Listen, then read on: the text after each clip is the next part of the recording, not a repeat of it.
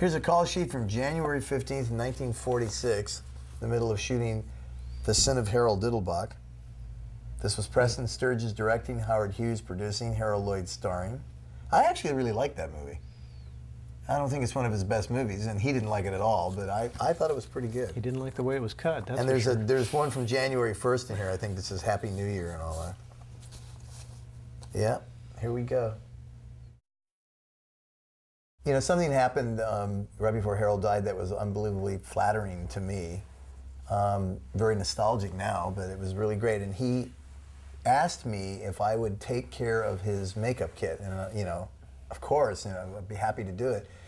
I didn't realize that the makeup kit was really this treasure trove of Harold Lloyd items and nostalgia, which included 11 pair of his original glasses and the hands that he had worn and a few other things. And of course, this thing looks like a beat up old suitcase. It probably wouldn't be worth anything to a junk collector, but to a film fan, boy, this is amazing. He put this kit together in 1918. We have a mirror here that has his name on it the way it always was. And this is what he used. And some of the gloves that he used. Now, there's a number of these boxes in here that they're all from an optical company on Broadway and 5th in downtown LA.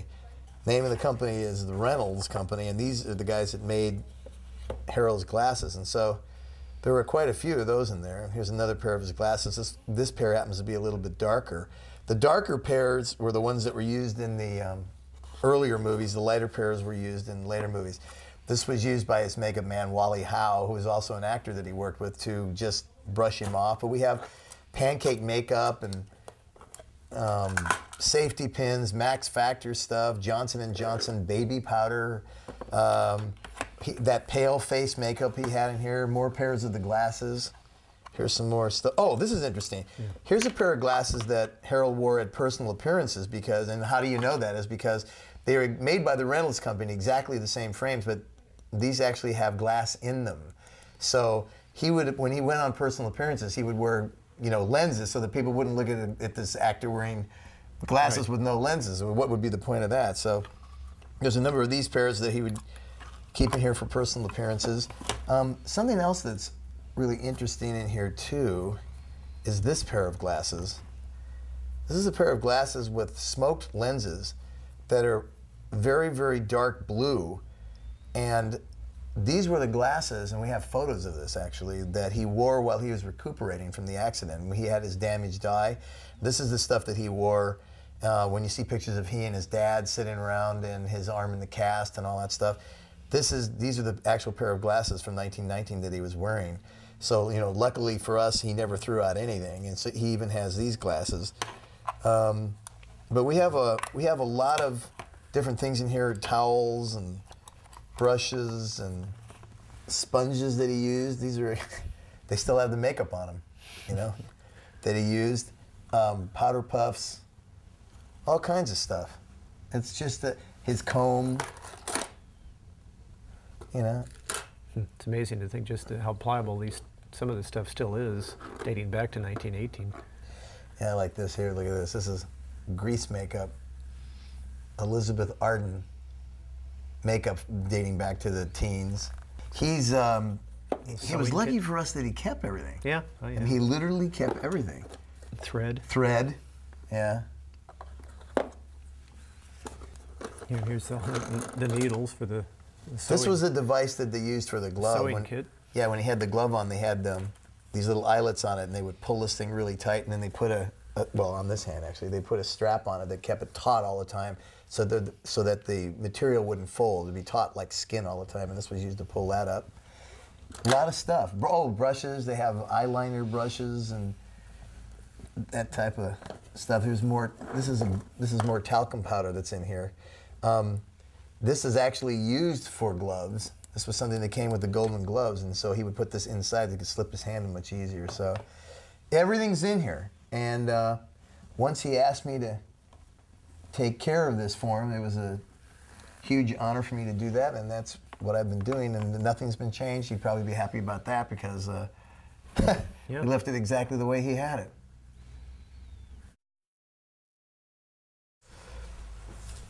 All right, here we have, this is actually the first prosthetic that Harold ever wore. It's the 1919 glove that was made for Haunted Spooks. This is, I told you, this came up as an idea of Roach and Sam Goldwyn. But you notice that, first of all, it looks very, very small. It's not. It stretches on a hand once it gets on, but they needed it to be extremely tight. And then he wore an apparatus that kept it tight. Pulled up on his shoulder, he would wear it, and this thing would clip down here underneath his shirt and keep it tight all the time. But he would make his hand up. This was basically the color of the makeup that he was wearing. And all this was a kid glove, a patent leather glove. Here's the thumb. The thumb would have an insert in it that would add the thumb, or what looked like the thumb. These would be his real fingers, these three. And you can see that the middle finger and the index finger are simply sewn together with thread. This is what Goldwyn devised and came up with him. And then Harold would put it on. And when he bent his hand, he could do this, or he could do this, or he could point this way. Anytime he used this finger would move. So people really didn't notice that there was a big change or that he was missing anything on his hand. It was really, really ingenious, actually. And this glove, because it was this color, would blend right in. You know, obviously these were black and white movies. They were using panchromatic black and white negative stock, so you couldn't really tell any difference. And it did resemble skin a bit.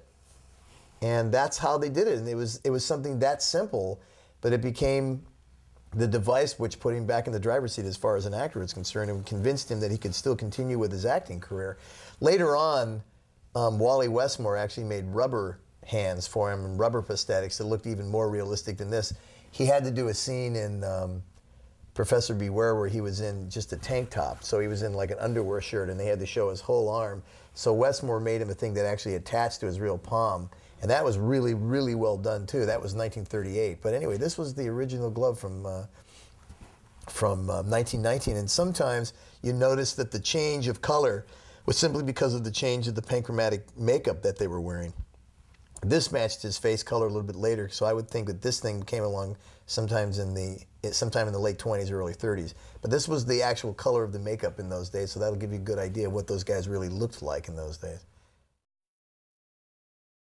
Well, as Dave mentioned, when he first started the glasses character, the glasses were a little bit thicker and bigger, but you explained that he ended up with smaller glasses so that the expression, or his expressions, wouldn't be lost.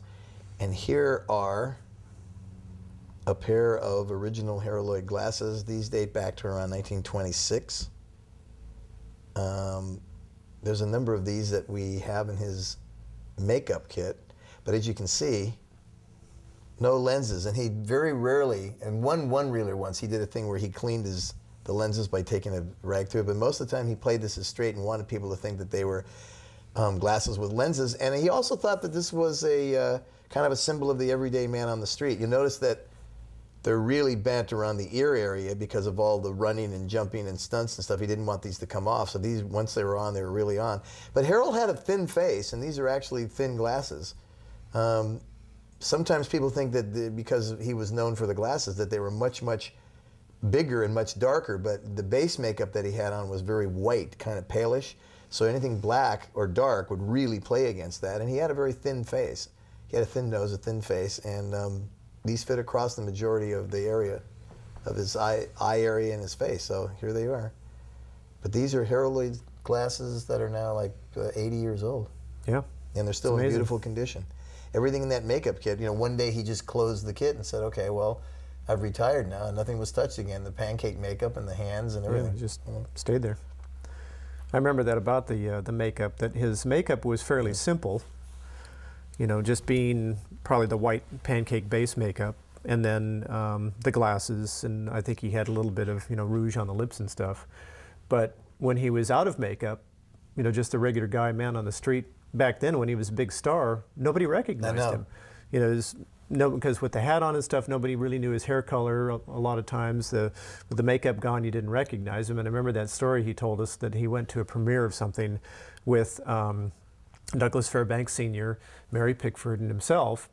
And after coming out, all the crowd outside mobbed you know, Fairbanks and Pickford because they recognized him, because that's what they looked like all the time. And so Harold, who really didn't like, you know, being mobbed like that and stuff, just stood off to the side, having a grand old time watching his friends getting mobbed by the scene. And of course, Fairbanks, who's a pretty, you know, much of a cut up at the time, said, oh, if you want to get an autograph, or you want to see a real star, really big star, if you want to get an autograph from a really big star, that's Harold Lloyd, you know. And everybody went, ah. And of course they just left them and mobbed Harold. They went in like, thanks a lot, Doug, you know, type of thing. So I always remember that one. B.B. Daniels was a 15-year-old girl when she started working for the Roach Studios as Harold Lloyd's leading lady, and she made literally over 120 movies with Harold Lloyd.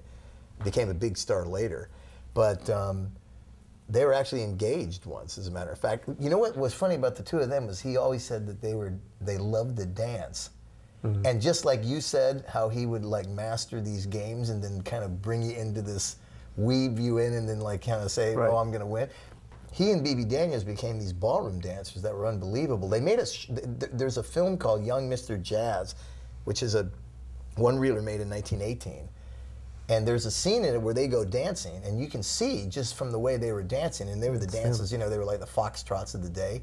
They're really good, like really good. So they would go downtown and win all these contests, which would supplement their income, you know, because these are contests, you know, you pay a couple bucks for people to win, and they would have like a blue plate dinner for free. And he was just absolutely taken with her. I think when she was 17, he proposed to her.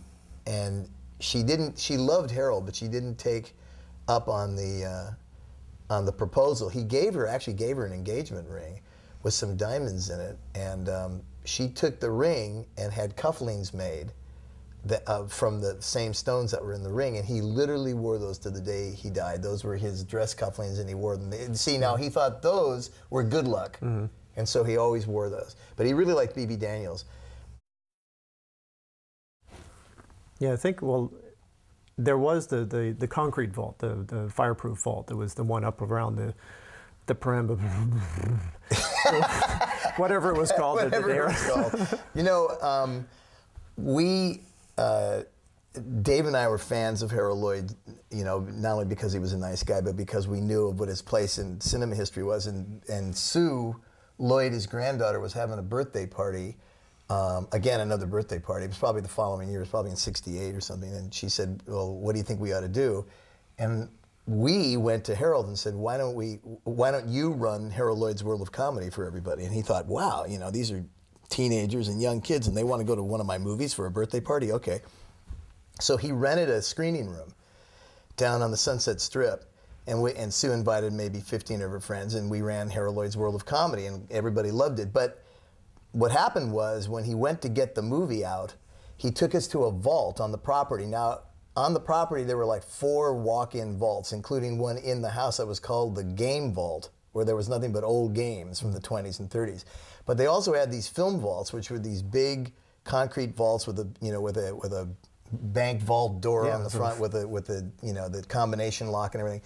And he took us in to get it, and Dave and I noticed that after they had done the second compilation movie called Funny Side of Life, that the films were kind of in a disarray. They were kind of in this state of disarray, and negatives were with positives. Nitrate film was with safety film. Yeah, a couple of reels. You'd have, you know, a 6-reeler or something. Only 4 reels were there. It's like, well, where is everything? It was kind of a mishmash of stuff because he had someone who worked on those films as an editor, a guy named Duncan Mansfield, who had done a number of the pictures for him and then had gotten sick and kind of just walked away from it all, closed the doors and just left him there. Anyway, we went down to pick up World of Comedy down there. We kind of noticed that everything was in disarray. So we said to Harold, would it be okay with you if we kind of recatalog the stuff and put everything back together? You know, we knew enough about film in those days to know that nitrate and safety shouldn't have been stored together, and we knew the difference between positives and negatives and all that. And not only did he agree to let us do it, but he said he'd pay us to do it. It's like, what? What? Are you kidding? Yeah. How great is that? But I remember it was about that year, because it took almost a year, I think, of Harold kind of getting used to us and what was going on and our interest in all this thing, that I think, because I remember trying to get him to open up what ultimately became the nitrate vault, the fireproof one outside there. And it was like, no, you know, there was always some kind of an excuse until eventually for whatever reason, that print or something else. And I remember nobody knew how to open it. They finally got the combination from Walter, and he fumbled with it for who knows how long. These were like doors and they finally that got these things years, open and stuff. But I remember that after about a year or so of him having the confidence in us to basically know that we were interested in him, the films, is like, yeah, let's get into cataloging this stuff and finding out where everything is. Because he produced his own movies, people who worked for Harold Lloyd were the only people with keys to the vaults, of which I think there had been maybe 2, Jack Murphy and Duncan Mansfield before us. Mm-hmm. And then suddenly he, was willing to and had enough trust in us to turn the keys over to us, which was actually a big honor. Yeah. Because, this was an incredibly valuable collection of films, especially old silent films. A lot of the original nitrate negatives and everything were in there, and he wanted to make sure that we weren't going to hurt him, but he also trusted us to do what we were going to do, right. And catalog the stuff, make lists of all the stuff, try to take care of the nitrate as best as possible, because there's a lot of different ways to take care of nitrate. But it was an honor for us because, somebody like Harold Lloyd turning the keys to the vault over these young guys was really something. And then we would go down there. When I think of Harold, some of the most fond memories I have of him was when we would be like out on the perambula, working in the vault, and he'd come down on a Sunday or something and sit there just in a chair, and like we would take a film off the shelf and it would say The Kid Brother, and he'd say, okay, well, now The Kid Brother was my second to last silent film, and I made this picture in 1927, and here's what we did in it, and we shot some of it in Catalina, and we really bought this this boat and actually shot in the bilge water down below, and when I was doing Why Worry, I'd do this, and so it was like this on-the-job training history course that we would get from him that you couldn't buy for $1 million. I mean, here was a film pioneer, a guy, the status of Harold Lloyd, who sat there with us as friends, and was offering us lemonade and stuff and telling us about his career as we were physically handling the film, going through the film, and. He had an area also on the estate called the cutting room where these compilations had been put together, and that was our kind of headquarters because we had light boxes and stuff, and we'd go through all these films and make sure everything was okay and that the films weren't deteriorating and everything. And then we talked him into retransferring a lot of the nitrate film because some of this stuff had been transferred over the years anyway. But it had been done on optical printers instead of contact printers. Contact printers actually are far superior for making copies of nitrate film. So we talked him into spending a little bit of money and re-establishing a really good collection of backup safety material. And, I mean, the truth is, I'm kind of proud that we had, something to do with the preservation of that collection. Yeah. We also... As time went by, Sue became my girlfriend. We were very romantic and had this hot relationship, and her best friend ended up being his girlfriend. So but the girls, 4 of us were always together. The girls were fascinated that we had this interest in the old movies, and then Sue herself got interested in what we were doing and helped us catalog stuff, label stuff, take stuff to the lab. Especially, make sure all the stills were in order. Harold never threw out anything. He had nitrate 8x10 negatives of stills. He had press books. He had the makeup kit, the glasses, everything. He kept everything, and we were fascinated by it. And then as kids, this became kind of like a quest of ours. But everybody was interested. I can remember calling Sue up and saying, "You want to go on a date?" And we'd end up, going to a film lab. I mean, what kind of a date is that? But I mean, for us, it was fun. And she got involved in that, and then I think she was, fascinated by it too. And then later on, that paid off because after he passed away, there was still an active family member who took this interest in preserving the collection. Yeah, well, we loved visiting with him, and he loved us. And he had that his own room that was off of his, the master bedroom and stuff. That was his little den and stuff where we'd always get together. And he was a master at games and things like that. So he would always have some sort of game or puzzle that he would have figured out. remember, we would later on find reams and reams of paper where on some kind of mathematical thing, he had figured all this stuff out, and so he knew all the combinations answers. of numbers. He remembered these combinations. So he had of some numbers, kind of which thing. would help him like cheat. Yeah, so he, once you would come in, he goes, I got this new thing, boys. Come here and look at this thing. He goes, now, if you pick this number and you do this and stuff, I have to be the last one to end up with the proper number. And no matter what we did, he always won because he knew all the combinations. So no matter, that was always funny. But I always remember too. He was setting us up. He was always setting this up. He always knew, he had the answers to everything long before, he would, show us this, new game or puzzle and something. He had this thing about the main fountain at the house, and that whenever we exited, you could never go around it in a complete circle. In other words, you had to, if you were parked facing the house, as Dave said, you had to back around and then go out. And the funny thing is, and this went on for years and years, I think Sue, as long as she could remembered that he would never go around the circle in a complete thing. And when he died in the home, and when the coroner came to take the body away, they backed up and went around the fountain in a complete circle and down the hill, which was so weird. It was the first thing that we noticed, because we were there that day and we watched that happen, and it's the only time I can ever think of him really going around the circle, which was amazing. But he had, the first time I noticed that he was superstitious is, we put him in the car to take him someplace, and we started to go around. No, you can't do that. I mean, adamant. He wouldn't let us, he'd get out of the car before he'd let us do that. Then we started to realize that he was the kind of guy that who didn't want to go under a ladder. As a matter of fact, there's a gag in Safety Last when he starts to walk back into the department store thinking it's going to be his lucky day, and there's a guy with a ladder, and he stops himself short and goes around. The thing about a black cat, he didn't want to have a black cat. That was in Grandma's Boy. He's going to go in through a door in Grandma's Boy, and a black cat crosses his path, so he decides to go around the opposite way, which is why he's safe. So, I mean, if you look back on what was written for movies in the early 20s, and then you saw the guy later on, I'm sure this superstition thing stayed with him a long time, but he was superstitious. He didn't want to go by or under the 3rd Street Tunnel. Hal Roach had a studio above the 3rd Street Tunnel originally in downtown LA. Why he didn't want to do that was not explained, but it may have been that somebody was hurt during. As a matter of fact, some of the early Klein movies were made over the 3rd Street Tunnel. He didn't want to drive down Roxbury Drive by his mother's home after she died. He didn't want to go that way. And he also was adamant about if we went on a long drive, I don't care where it was, if we left LA and we went down to Anaheim to Disneyland, or we went out to visit Sterling Holloway and Palos Verdes or whatever it was, we'd have to come back the same way we went. We couldn't take a shortcut coming back. If we went the long way, we had to come back the long way. If we went the short way, we had to come back the short way. He had all of these superstitions, and he was really adamant about sticking with that, because maybe he felt that in his life he had been extremely lucky.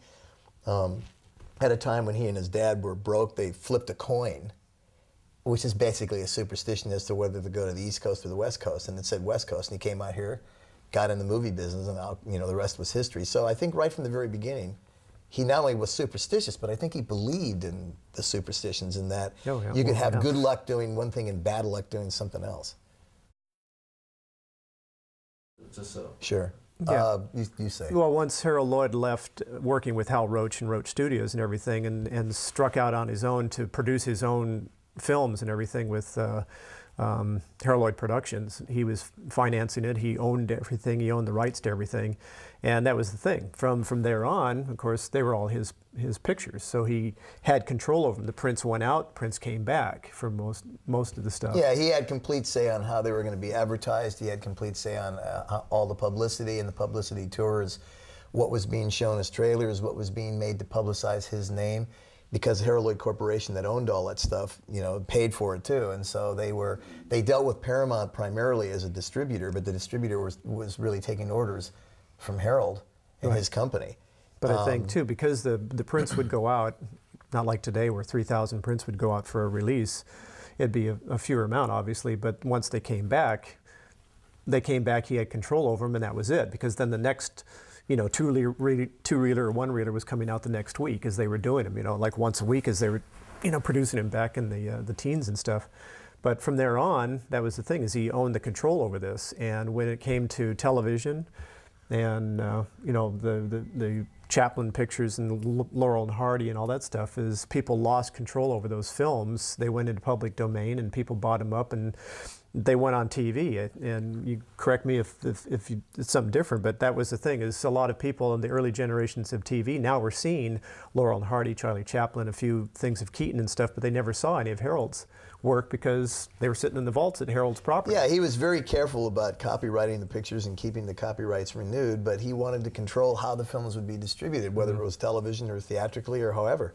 And so generations started to go by where people, you know, didn't know who he was because the films just weren't out in the marketplace anymore, which was his choice. Yeah, well, I think he told us too that at some point, I don't remember when, maybe, you know, late 50s or something, there was something where somebody had contacted him about the possibility of releasing his films on TV, and the deal wasn't right. Whatever it was, he wasn't comfortable with it, so he wasn't going to let them go out because they weren't going to do it the way that he wanted them presented. It was either they weren't going to have the proper score or something. I forgot what it was. See, something else that people have to keep in mind is that a lot of movie stars who didn't own their films, and even some who did, later on, when their careers were kind of over and they went into other things, they weren't that smart. Harold Lloyd never had a money problem. He was a big investor in real estate. He kept very active in all kinds of activities that dealt with his money. He was smart about how he spent and saved his money. And so even up till the day he died, he was a very wealthy man. And so this money was invested properly, and a lot of people like Laurel and Hardy and Buster Keaton and people like that, who not only didn't have the control over the films, they needed the money. Had they been in that situation, they may have done what you said, is sold the rights to someone to distribute in TV. Harold Lloyd said, look, if the deal's not right, I don't need the money, so it's either the deal has to be right or I'm not going to give the movies to anybody. And that's what happened. He wanted to control everything, and you know, as the studio systems took over and as networks took over, people lost control of stuff like that, except he financially wasn't in a position to worry about that, so he just said, okay, I'll leave him in the vault then. The downside of that was he lost a generation of fans who later on just simply had no idea who he was, which is a disaster because not only was he one of the biggest stars of the 20s, as a matter of fact, at times outselling Chaplin, but he was certainly one of the biggest film comedians that ever lived. And I don't think now he has his rightful place in history, at least not yet. The revivals of the films may change that. But because he stayed out of the public view for so many years, people, in a way, generations forgot who he was. Yeah. Harold Lloyd had his film career, and then he had the career at the Shriners of being the chairman of the board for the crippled children's hospitals. That was his lifelong job, aside from the movie star thing. And when the movie star thing ended in the late 30s, he dove into the Shriner thing even bigger, to be this guy who really ran these hospitals and kind of spearheaded the whole thing. In '49, they made him imperial potentate of the entire shrine, which means he was in charge of the whole thing. So that started off as charitable work. I don't think he was ever making any money on that, but he was always aligned with people in the street and people who needed help. And you know, he was a charitable guy. I think the shrine thing was a huge part of that. But that also became, you know, something that took over his life a lot. He was a huge Shriner. He was the imperial potentate of the whole thing. But he also he died in office as chairman of the Crippled Children Hospital, which I think is the biggest result of all the money that's pooled by the Shriners, is it goes into these hospitals, and he was in charge of the whole thing. Boy. Well, I think, you know, I mean, sound, regardless of what any silent film personality or comedian, whoever tells you, sound really didn't enhance any of those people, with the exception of very, very few of them. Garbo, Laurel and Hardy, they were actually better with sound. I think that Harold Lloyd's sound pictures, with the exception of maybe two of them, are inferior movies to the silent films. Not only the speed, but the kind of characters he played. They just weren't as good as the other films, and so I think he was looking back once the time sound started, and he didn't like to be in that position. Then, of course, the studio system took over, where everybody was in charge, and not the actor. Even if you produced your own movies, in a way, you were still answering to a studio. And so he became completely disenchanted with that.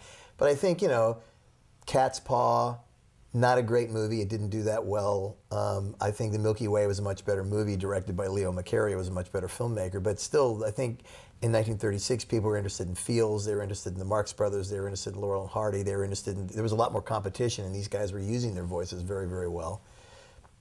By the time he made Professor Beware, which I happen to think is a very good movie, he made that for Paramount. He was just disenchanted with the whole thing. He didn't like that movie. I thought he was very, very good in it. But by that time, it seemed that he had soured on the whole business, because he soured on that movie almost representative of how he felt about the business. And I think it was a pretty good movie.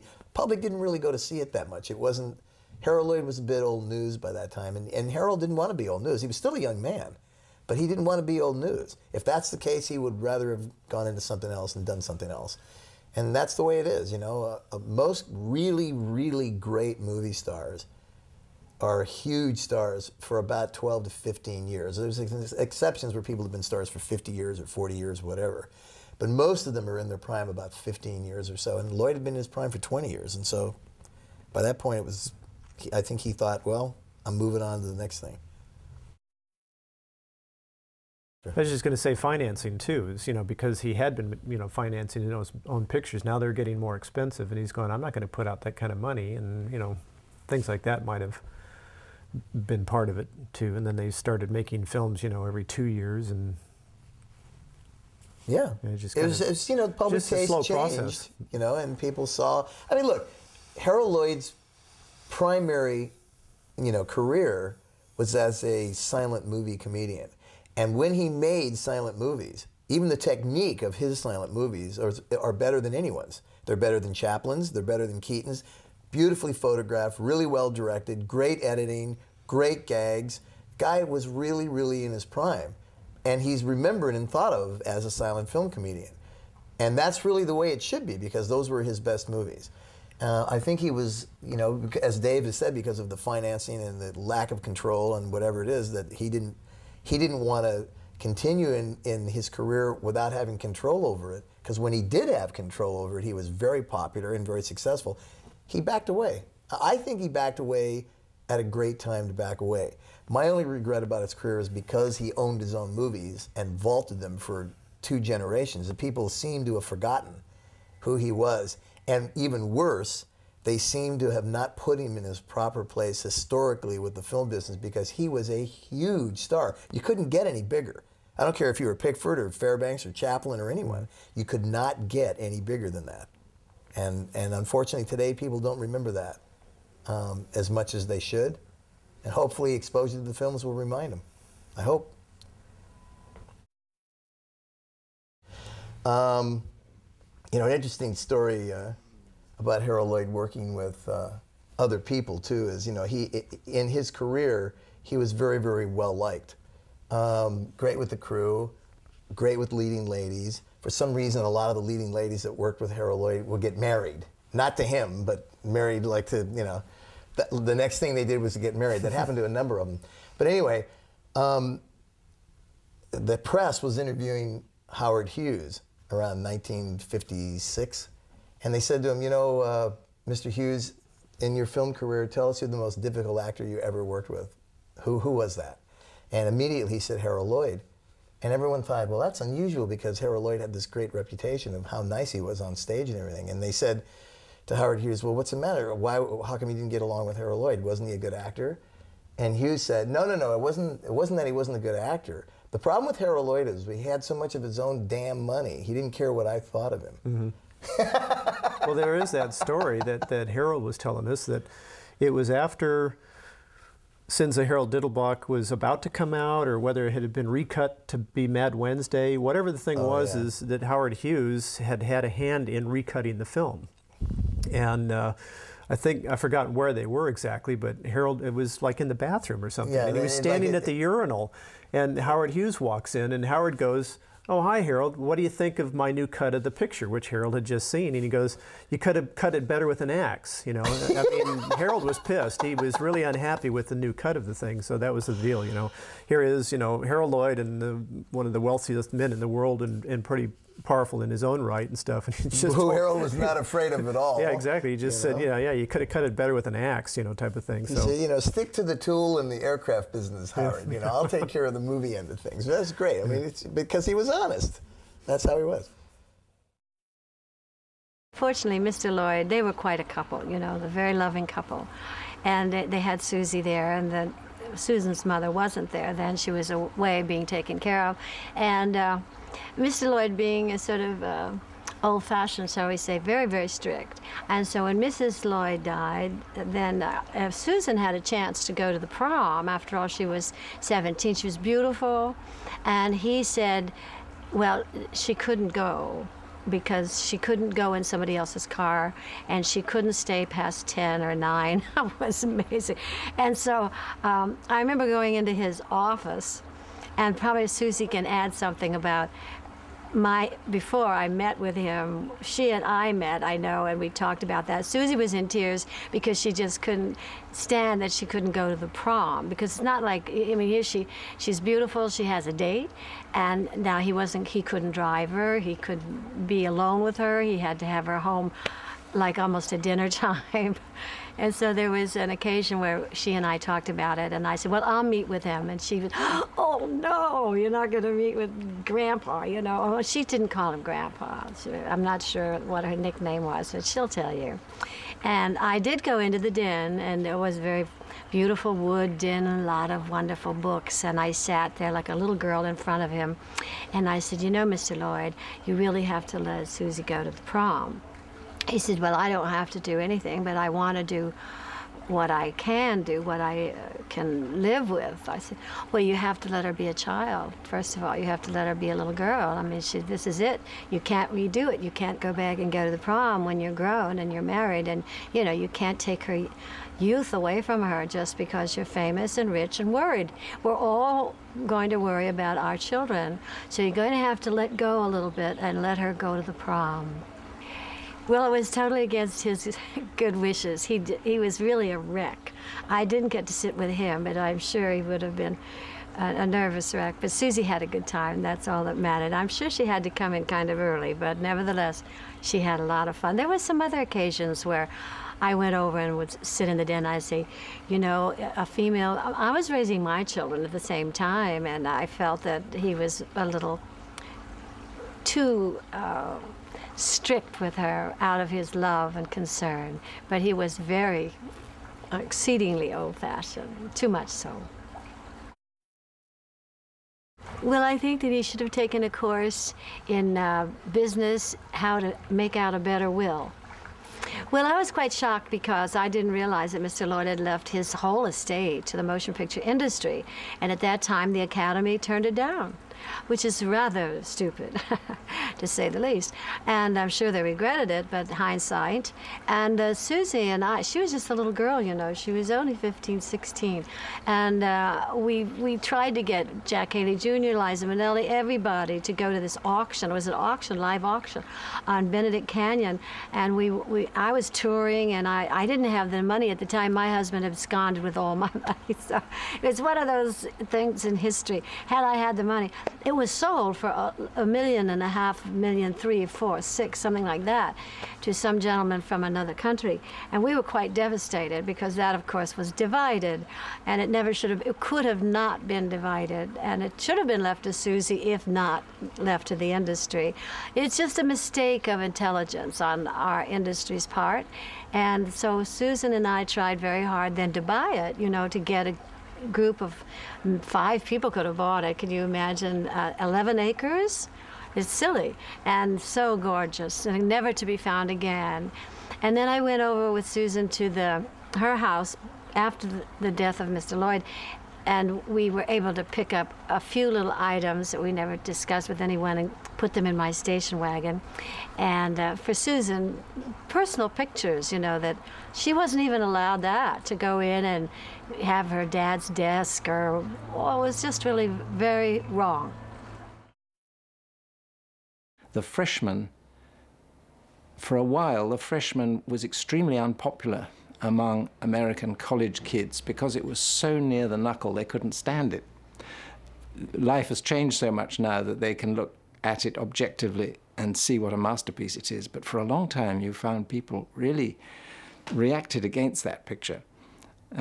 So he had the ability to reflect the times he lived in much more strongly than the other comics. And that's probably why the reason why he was top of the box office in the 20s.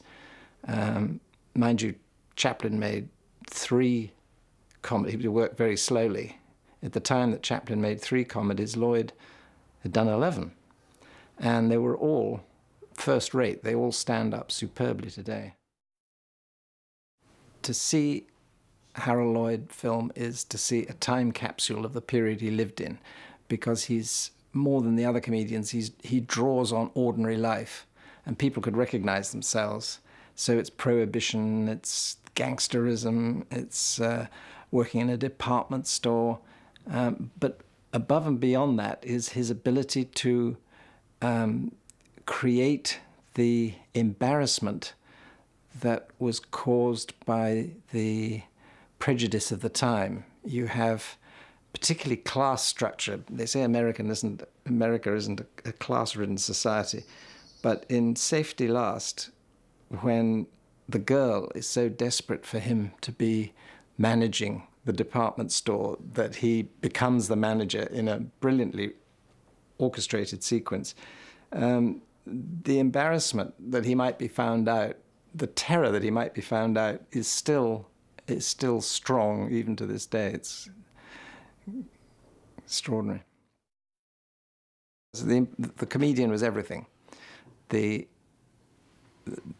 Everybody worked to what that comic wanted, so that the directors were subsidiary, unlike today, and often the comic himself could direct the scene. But everybody working on a Lloyd film, they put their ideas to him, so he was the filter through which everything was decided. And so you could say that he was one of the, it's perfectly true that he was one of the great filmmakers, because it was his decision that led to what you saw on the screen. And what you saw on the screen is filmmaking of an extremely high order once he gets going into features. He had 2 regular directors, Fred Neumeyer and Sam Taylor.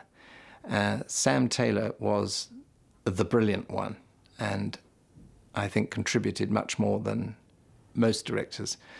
Whereas Fred Neumeyer, you can see the work he did for other people was not distinguished, whereas Taylor's was. Taylor went on to direct John Barrymore and Norma Talmadge and Beatrice Lilly. But it was Lloyd who was the genius, and there's no doubt about it. And yet, when you met him, he was a real Midwesterner. It's as though he'd read How to Win Friends and Influence People and swallowed it. You know, he was so charming, and he was so charming. You were slightly suspicious. You know, this man can't be that nice, but he really was. He was. And for a kid like I was, who was just starting out in this business, he was an absolute godsend. Harold Lloyd's films serve as the most fantastic record of a city any city could ask for. I remember in Girl Shy, when we were making the documentary, we discovered how the pit shot was done, where they literally stuck the camera in a manhole and had a cart right over the top of it. Just extraordinary. And you can see how the people making the Ben-Hur chariot race looked back at the Girl Shy chase and took the best elements from it. Lloyd had a tremendous influence on other filmmakers. Yes, the cameramen were often on platforms on the front of the vehicles that Harold was in. You have to remember that. For heaven's sake, the most astounding sequence of a wild bus ride through LA, and the bus was on rockers so that it would keel over as it goes around corners. I mean, the things they did were just extraordinary. And there really was no need for it, because people would have accepted something far less. But he always went that extra mile. And then he previewed his pictures. Irving Thalberg credited him with inventing the preview, which he may well have done. It's a very important thing, because comedies don't work cold. You can't just sit down with two people. It sounds like watching this DVD. You have to put them on the screen, and the audience will tell you whether it works or not. And that's what Lloyd did. He would take his pictures, he would put them in front of an audience, knowing they would work to a degree, but he wanted them to work to a special degree. And he would go back and reshoot anything which didn't get the laugh that he felt it should have done. So he was spending money to an inordinate degree and getting fantastic results, because he was the top box office comedian of his day. The invention of sound brought the really high standard of comedy to an end, and another kind of comedy took over. Chaplin was the only one brave enough to carry on making silent pictures, and he didn't make his first talkie till 1940. But the curious thing is, Lloyd, if you think how many decisions that man had to make throughout his feature career, and they were all correct, if you admire him as much as I do and find his films as funny as I do. And yet his first sound film, it seemed to me all his decisions were wrong. And Welcome Danger is, to me, I find it very hard to watch. Now, he quickly recovered, and he made some very interesting sound films, and one terrific one called Movie Crazy. But it was impossible to carry on making the same sort of improvised comedy that he was used to, where he would work on a sequence, shoot it, preview it, didn't work back, reshoot it again till he got it right. You couldn't do that with sound. You could preview it and so on, but you really had to get it right first time and just tweak it. So it affected all the comedians. I mean, Keaton was the worst affected. And that era of comedy was over. Well, Lloyd said he didn't use scripts, that they worked on minute notes taken at gag conferences. The most important element of a Lloyd picture was the gag conference. They'd come in the morning without an idea in their head. They'd all sit round a table, and one of them would say, well, how about if Harold does? And then it was up to the other one to top him. And then it was up to the other one to top him. And by building on the gags, you got infinitely stronger situations. And that was the way he worked. And always it was Harold who'd say, that's the one. Lloyd would say, we had islands to go to. So you had the basic idea, the Mexican Revolution, and Lloyd is just a tourist who gets caught up in the action. And they would know that certain things would happen, and they would work towards those. Then they would preview it, and if they didn't get laughs, they'd go back and work on that bit that didn't get the laughs until it did get the laughs. And you can see a film like Why Worry was so successful that Paramount Pictures, with Raymond Griffith, who was a brilliant comedian in his own right, would steal the whole thing, set it in Spain, and without any, I just don't know how they had the gall to do it. But The Nightclub is a complete steal from Why Worry. It's a very funny film in its own right, but without Harold it wouldn't have existed. I always think that comedy films gave the impetus to the art of editing in the cinema. Pictures began as 1-minute incidents, and then they got joined up. But it wasn't until comedies came along and pace and that slapstick demanded that editing became an art in its own right. And Lloyd pictures were always brilliantly edited. Editing was a very important part of Lloyd's pictures, and Tom Kreiser was his cutter. But in those days, the title writer was crucial, and he had H.M. Beanie Walker as his title writer, and some of the titles are brilliant. But it's the gag men that I think are the strongest element of the Lloyd crew. And many of them went on to work for other comedians, but also some of them, I mean, Sam Taylor became a great director, and several of them became directors.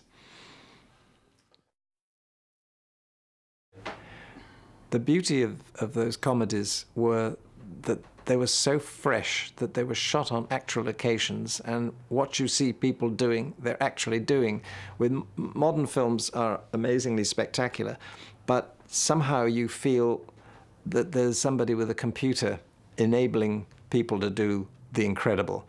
But Harold did the incredible, and he really did it. And in some of those thrill pictures, if you remember that he hasn't got a complete hand, he's doing stunts which are breathtaking by any standards.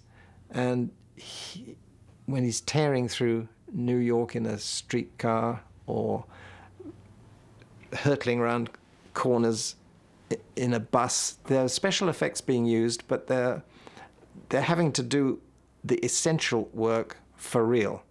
And the cameras are often in as much danger as the comedian. And that gives these pictures an extraordinary edge.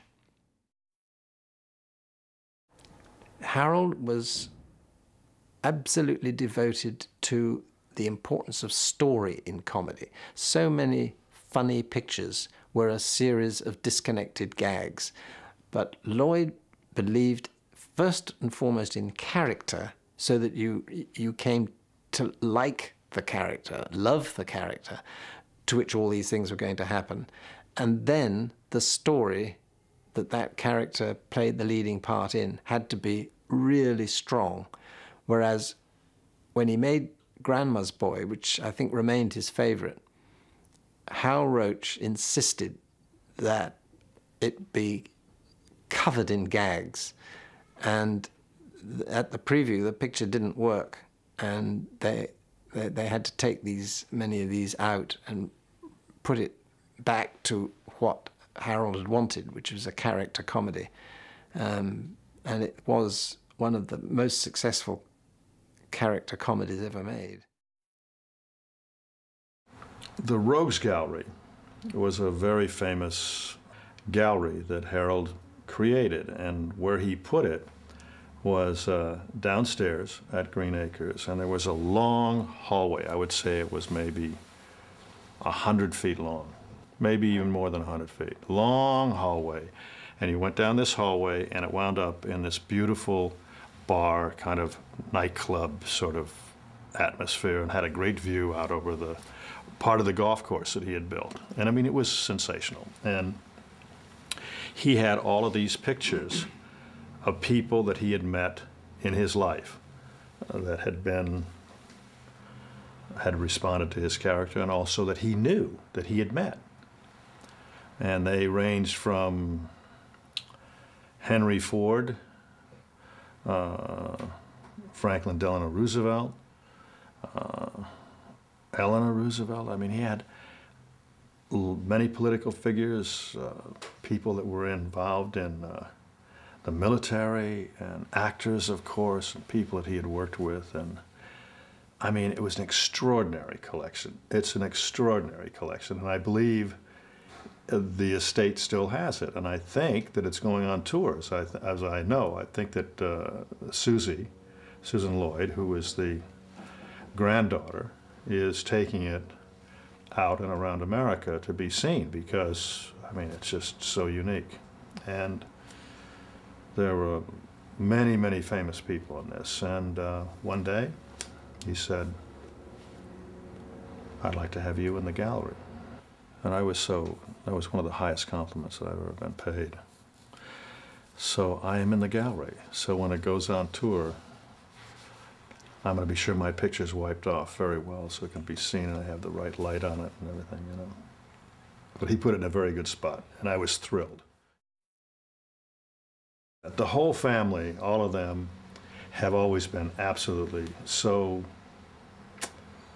caring and generous to me over my lifetime, and I couldn't have been, I mean, it was a real gift. I was a kid, I was a young man, I wanted to be in the business, I wanted to be an actor. I was so thrilled at being even in his presence and being taken in and being trusted by him to be around him. And how he helped me was he put his arm around me and he said, you know, you could be something. You could go someplace. You know? That's how he helped me.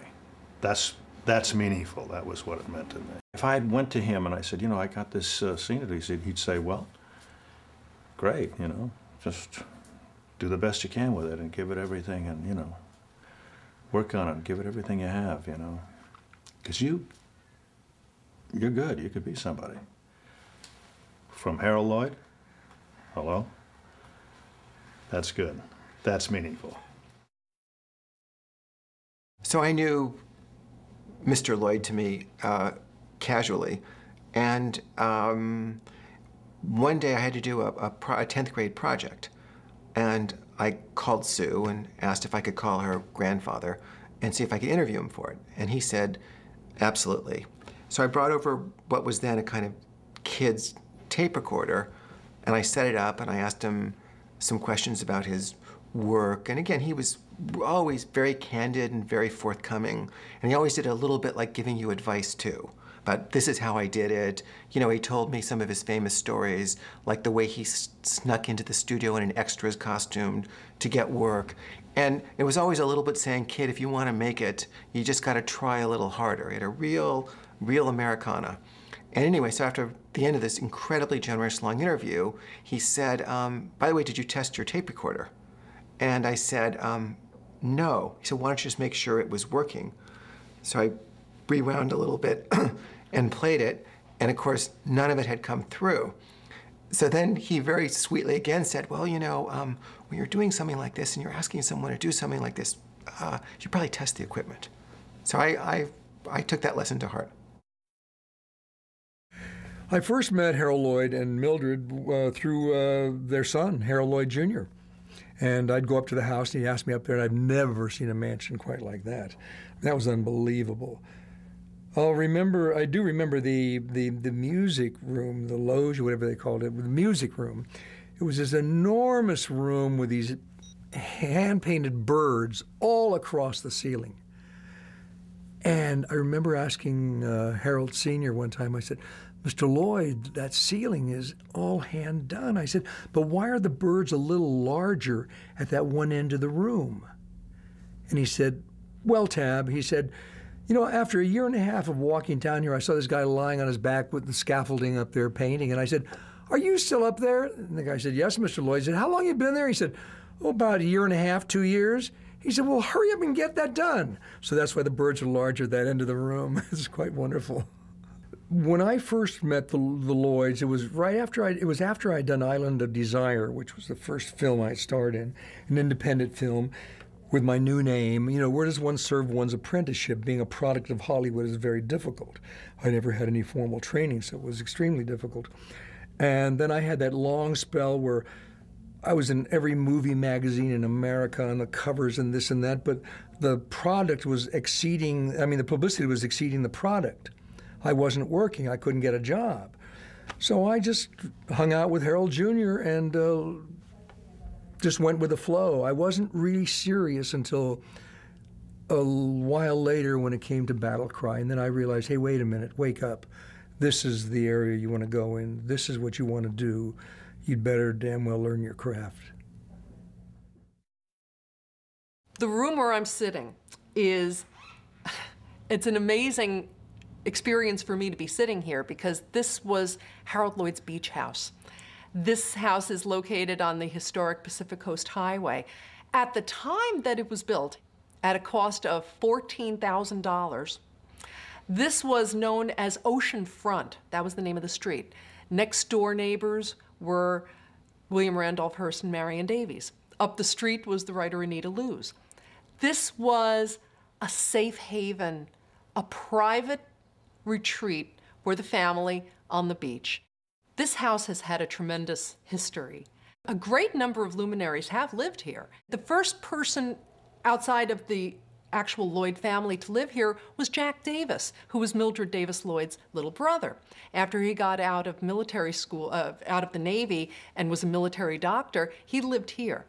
And directly after that, Jack Lemmon and his first wife lived here. Peter Lawford had a home down the street, and he used to come here. Marilyn Monroe has been here. John F. Kennedy was here when he and Lawford were great pals. And so this house has a great history. It's hosted many, many luminaries, and it's really, if these walls could talk, oh boy.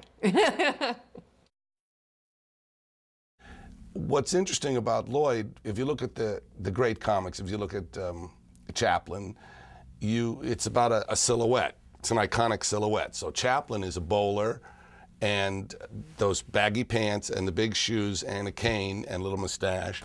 I mean, these Groucho is a painted on mustache and a cigar and a you can see them immediately. Laurel and Hardy with the derbies, and they're instant silhouettes. And Lloyd's was a boater hat. That always blew me away because he played such a normal person. He was always essentially a go-getter, an eager beaver. He was rarely an outsider. I mean, Keaton was often an outsider. Chaplin was always an outsider. Laurel and Hardy were usually outsiders. But Lloyd was always sort of a middle-class guy. And he had those glasses and that hat, and that was his instant, usually a bow tie. And the thing about Harold Lloyd that's so marvelous to me is the physical invention. And the fact that he wasn't like Keaton, a superb athlete. He wasn't, he was just a hard-working craftsperson. If you look at the Lonesome Luke, the early stuff, they're kind of boring. They're not that interesting. And once he got into this persona, and Speedy and stuff like that, he's so American. Of all of them, I think, other than Keaton, he's the most American. And one of the great things about a Harold Lloyd film is you can show it to a 10-year-old. Just bring a kid up and say, watch this. What is it? It's in black and white. Just watch it. And they'll laugh their ass off. In terms of laughs per minute, some of his films are the most laughter-filled. He was pretty scientific about it. He used to test with a stopwatch and stuff. I don't know if I could do that. But what happened was he resulted in these films that had clocked in at a certain amount of laughs per minute. And they build, and they escalate. If you sit in a theater and with a full house watching a Harold Lloyd film, they are laughing loudly. They're really funny. And that's pretty damn impressive, how many years later, almost 100 years later, to say, look. Harold Lloyd always tried to do his best to take care of his films, and on his estate, Green Acres, he had nitrate film vaults. And he very wisely stored his prints and his negatives in different vaults on the estate. Unfortunately, in one hot summer, I think it was 1943, he had a film fire, and about a third of his collection got burned up, including the original camera negative for The Freshman and some of his other great films. But he did have prints of The Freshman, fortunately stored in one of his other vaults, and so the film survived. When Harold Lloyd decided to reissue The Freshman in the 1950s and then again in the 60s under the title Harold Lloyd's Funny Side of Life, he actually had to copy an old work print, just a print of The Freshman that had splices in it that was okay, but wouldn't have been obviously was not as good as if he had still had the original camera negative. And so prints of The Freshman that had been seen in the 50s and the 60s were not bad, but fortunately, we were able to revisit The Freshman in the 1990s. And I'm very happy that Richard Simonton, back in the 70s, had discovered, even though the original picture negative of The Freshman had been destroyed in that 1943 fire, there was another original negative. What a lot of people don't realize is that in the days of silent movies, they used to shoot often 2 original camera negatives. One for use making the prints that went to the American theaters, the other for the prints that were made for other countries of the world, especially Europe. Now, why did they have to do that? It's because duplicating film was very poor back in the 20s. You couldn't make a dupe negative that looked any good then. It was grainy, it didn't come out, the sparkle was gone. So the way to have good prints everywhere was to print from the camera negative. And for America, they printed from the domestic camera negative. For Europe, they printed from their second negative. And what they often did was they would use second best and third best takes for Europe and the best takes for America. But in the case of Harold Lloyd, he was such a perfectionist. He did that for some of the scenes in The Freshman. He used second best takes where other characters were involved, but all of the big comedy scenes, the scenes of the fall frolic, you know, where he loses his tuxedo, the football match at the end, he had a second camera set up, and that second foreign negative was edited exactly the same as the domestic version. The action is exactly the same extras in the background dancing are in the same positions. Harold's comedy is exactly the same. And so when we came to do The Freshman at UCLA about 10 or 15 years ago, we were able to go back to a copy that Richard Simonton had made to fine-grained stock from, at that time, the surviving foreign negative called College Days. And I was able to incorporate at least the sequences where the contents were exactly the same as the domestic version. So we were able to make the sparkle come back to large parts of the movie. I'm very pleased about that. Let me say this. I am very proud of the fact that the archive over the years has been committed to preserving that whole body of work of Harold Lloyd, because Harold Lloyd is so important to the culture. Again, there's a way that sometimes people dismiss movies and say, it's popular culture. Well, that's why they're important, because they do reflect the culture, and Harold Lloyd is a fantastic example. I mean, for me at least, the character that Harold Lloyd developed over time, particularly in important films like Safety Last and Grandma's Boy and The Freshman, is a quintessential American character. He is everyman. He's the ordinary guy. He's the guy next door. He's not Superman. He's Clark Kent.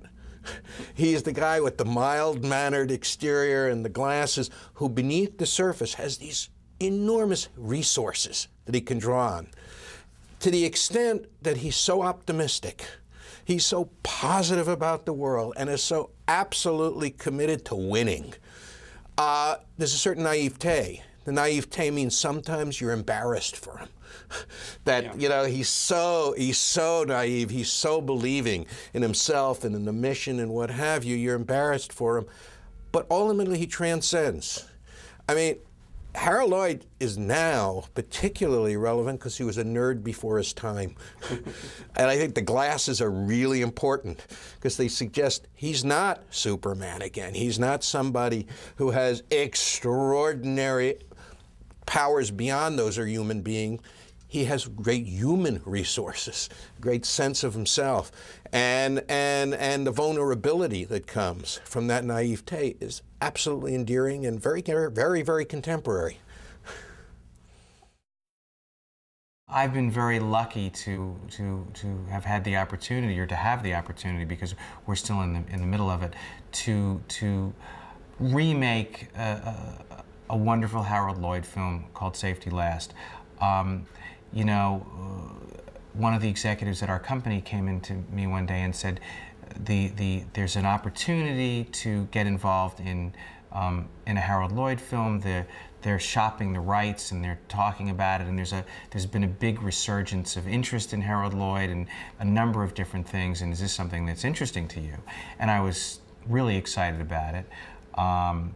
And I said, the most important thing we have to do is, and it's interesting because there's so many wonderful films that he made, but I was thinking about what is it that's going to capture the imagination of the studio? What's going to capture the imagination of the audience? And it was almost before I remembered the story, because I had seen many of his films years before in film school. I said, we've got to make the film where he's hanging off the clock. I think it's called Safety Last. So it was almost as though the tail was wagging the dog, because I remembered the film and the image is so strong. And I said, that is the quintessential Harold Lloyd image.